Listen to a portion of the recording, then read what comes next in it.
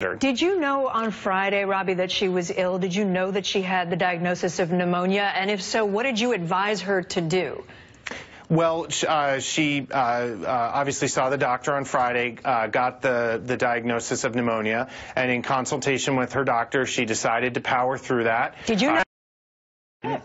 She didn't. I'm not gonna get into details about who knew her medical information, but she made a determination with her doctor that she would power through this. She didn't want it to affect anything, and obviously on Sunday when she got overheated, it was clear that she needed some downtime, and so in consultation with her doctor, she's taking some downtime. I ask because you're the campaign manager and you're the one in charge of the schedule and what she's doing, and I wonder if you didn't know, would you have advised her to take a couple days down and maybe not plan this trip to California today? Well, let's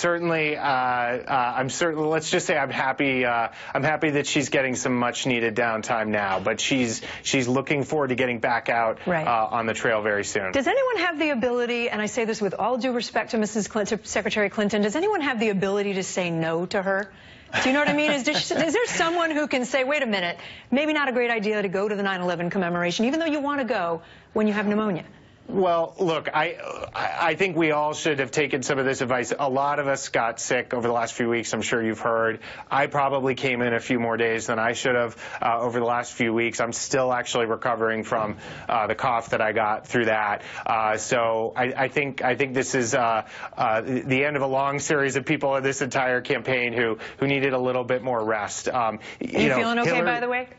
I'm feeling great. I'm feeling great. There were a rough few days there, but I'm fine now. And look, anybody who knows Hillary knows she's one of the hardest working people around. We saw as Secretary of State, she traveled millions of miles, had a grueling schedule. That's how she likes to operate.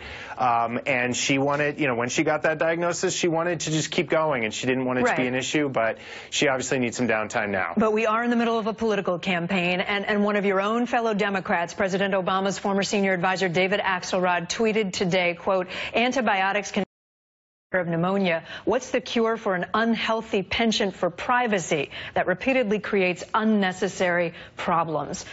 What do you say to that? Why hide this away? Why not come out with the pneumonia diagnosis on Friday?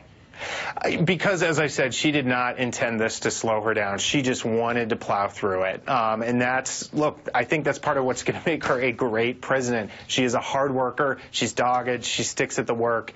And she has a grueling schedule. Yeah. But again, I want to be fair here. I'm reading between the lines, and I want to make sure I'm not misreading. I'm reading between the lines from what you're saying, that the staff did not know that she had pneumonia. Yeah, but look, I want to be fair here. If we're going to talk about transparency and disclosure, Donald Trump has not released a single piece of serious information about his health. That letter he released was a joke. And I will be pressing his representative in the next interview that we do with them. Well, but I hope you drill in. Did the staff not know that she had pneumonia on Friday? Am I right in reading that from what you're saying? All I'm saying is I just would hope that you drill in with the same detail with his team as you're drilling in with ours. We released the information as soon as we could when this happened on Sunday. I wish it had happened quicker than 90 minutes. Again, we were busy attending to her health, so that's on us. But we look forward to Donald Trump releasing his medical information. Let's just make sure everybody's meeting the same bar here.